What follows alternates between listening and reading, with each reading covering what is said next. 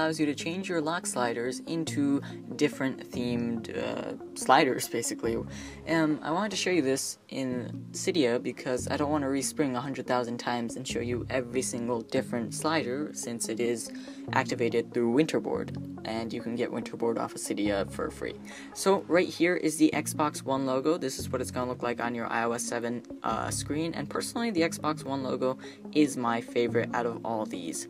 Next off, we have the Nike Just Do It, so if you're a sporty type person and you like to shoot hoops, go ahead and activate that one. Then we got Vans, Off the Wall, nice. PlayStation, so maybe you're not a big Xbox One fan because you don't like paying a lot, then go ahead with the PS4. And we got Nixon, Diamond, Adidas, and I'm pretty sure there's a few more. These are just snapshots of most of them, and if you want to get this, I'm sure they'll update it with even more in a little bit.